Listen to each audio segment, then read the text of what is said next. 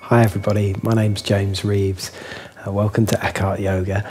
I'm just going to share with you a little tip for sleep. This is very brief but very powerful.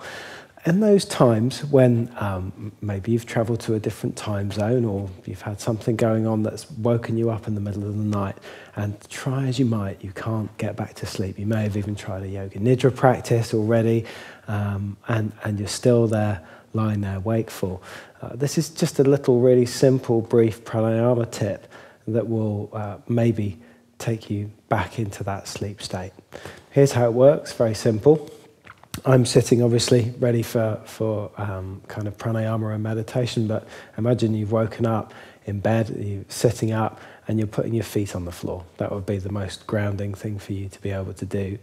And in a very simple way, thumb is going to come and close the right nostril. You're going to breathe in through the left side and then close the left nostril with the ring finger, breathe out through the right side.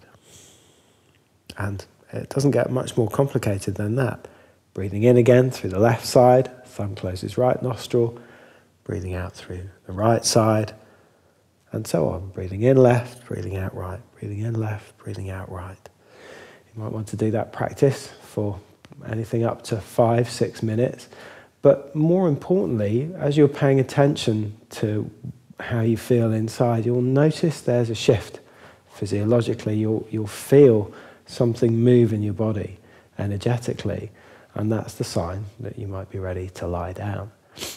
You won't necessarily fall instantly into a deep sleep, but over the space of the next few minutes, you'll feel your body starting to go towards the sleep state, and voila, the rest of the night is yours to rest. I hope you find that helpful.